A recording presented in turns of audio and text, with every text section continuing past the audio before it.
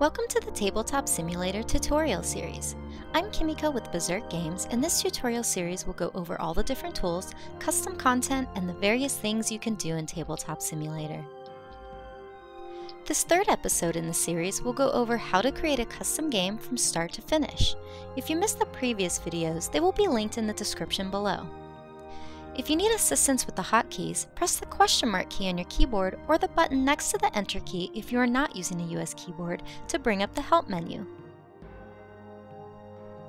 You can also find more in-depth info in our knowledge base on our website, which will also be posted in the description below. Now before we begin, it's going to be assumed you already have your ideas in place and know what you're going to be making. I'm going to be making a fictional game that I just made up on the fly, but you obviously will already have your games in place. This is just to show you how to take what you have down on paper and bring it into Tabletop Simulator. So let's get started. Get all your assets in place, and now we're going to begin importing them into Tabletop Simulator. To import a deck of cards, you'll need to either use a deck template, the deck builder, or create your own template to have it ready to import. In this case, I'm going to use the deck builder, which can be found in the modding folder of Tabletop Simulator.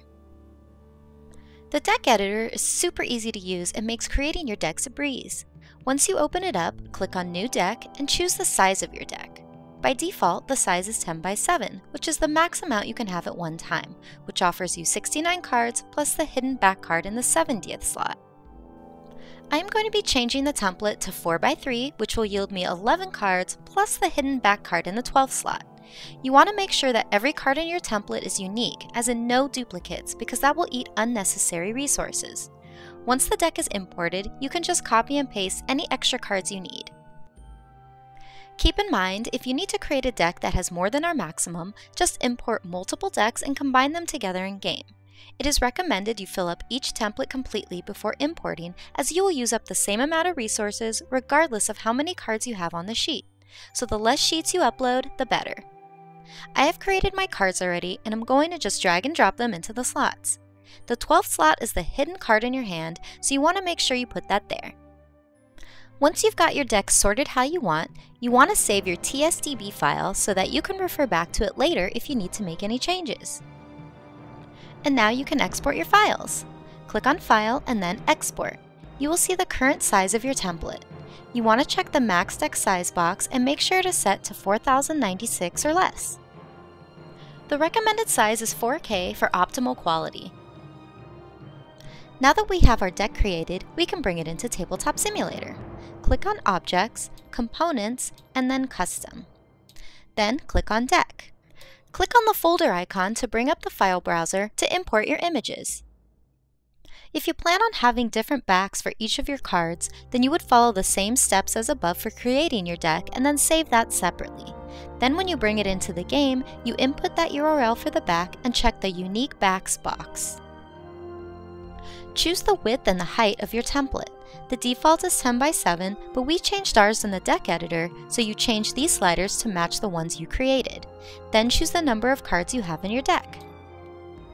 Click Import, and now we have our deck. You can also search the deck so you can see the cards in all their glory.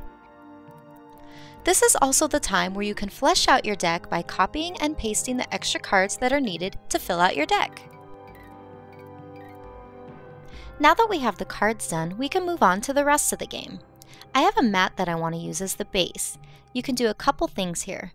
First is to go to Objects, Components, Custom, and then choose Board. Input the URL or import the image with the file browser. Your mat is now mounted onto a board with a wooden border. Boards cannot be alt-zoom, so you'll have to use the M key to zoom in on areas.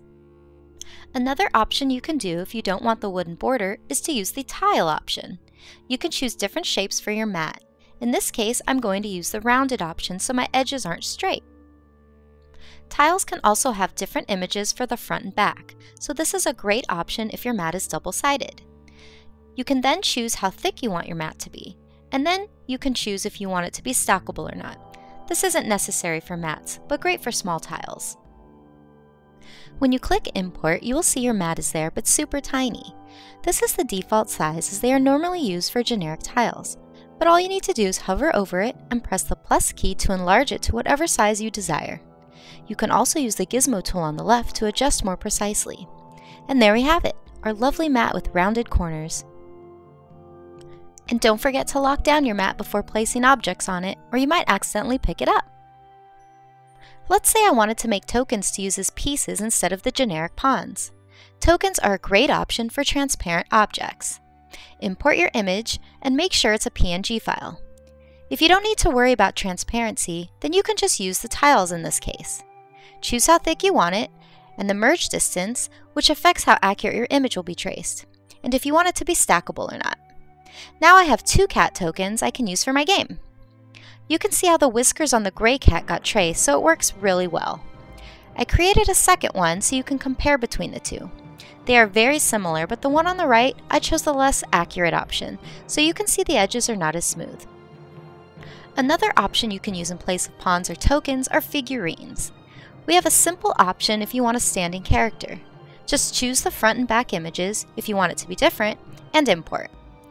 You get a nice silver base and your images now look like paper figurines. Very simple and effective. Those are your 3 different options that you can use in place of pawns: tiles, tokens, and figurines.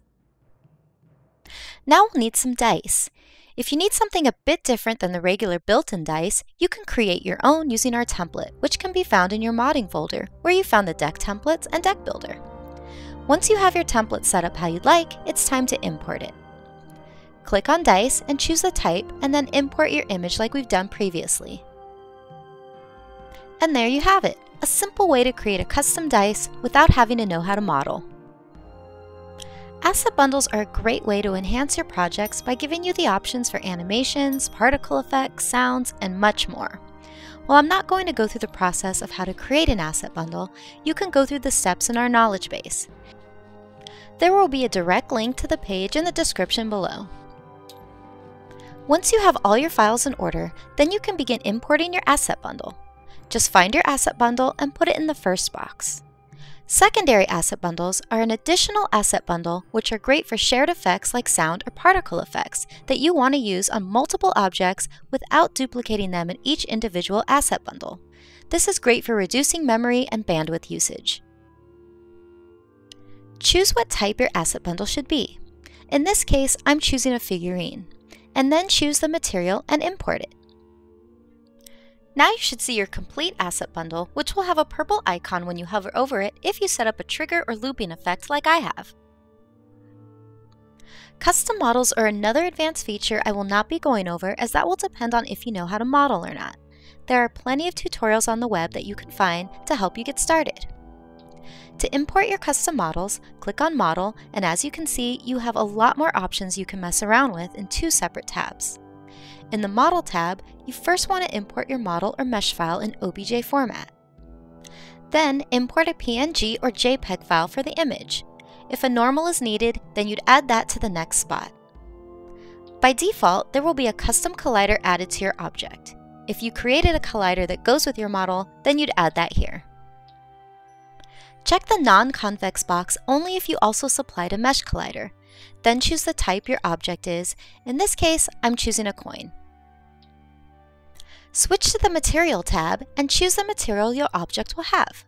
You can also adjust the specular intensity, color, and sharpness, as well as the Fresnel strength, and if you want your model to cast shadows or not.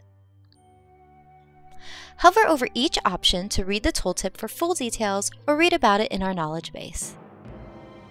So now we have almost everything we need for our game. The last thing we need are the rules.